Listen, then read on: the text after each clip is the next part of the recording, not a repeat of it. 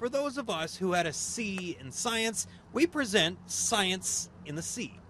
This is our new 6,000 meter, 50 horsepower deep sea science ROV that we built from scratch. It's technology that makes scientists giggle. We are nerds and we love this stuff.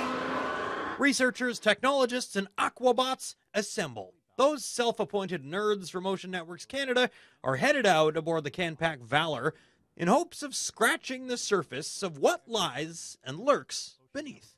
ROV stands for Remotely Operated Vehicle, and this is the latest and greatest aquabot to patrol the Earth's nether regions. The world of underwater exploration is a sea of acronyms. And here's the POV of the ROV, capable of reaching depths of 6,000 meters. They'll only get down to 2,600 meters on the ROV's maiden voyage to do maintenance work on the Neptune Observatory, which is an 800-kilometer loop off the west coast of Vancouver Island. You'd be doing some really heavy lifts where we're swapping out what we call a junction box. So this is one of the main hubs of power and communication that we use undersea. It's a complicated first mission, illuminating some of the darkest places on Earth.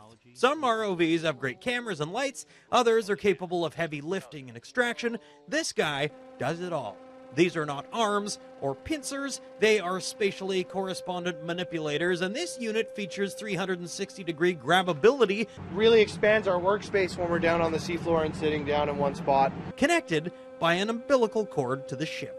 If something goes wrong, very wrong, and the cord breaks, science fiction will not ensue. The umbilical cord comes off, it can't come to the surface and attack us in some way, no. It's the ultimate tool for education and ocean preservation for the deepest of dives.